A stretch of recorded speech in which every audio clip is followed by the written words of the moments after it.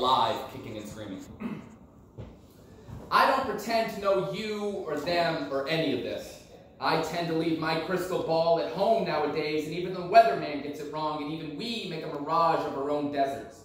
Nor do I offer much input on how to swim or fall in love, for the tides take me under too, and I understand how difficult the storm may seem.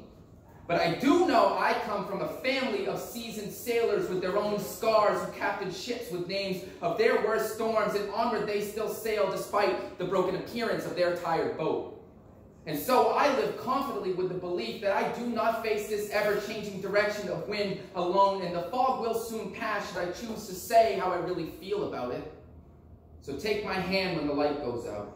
And do not fret at my goosebumps, for I too feel alone and am not afraid to admit it, but we can get no closer than this moment now. Squeeze tight and fight, fight, fight. Another day, the only way we know how.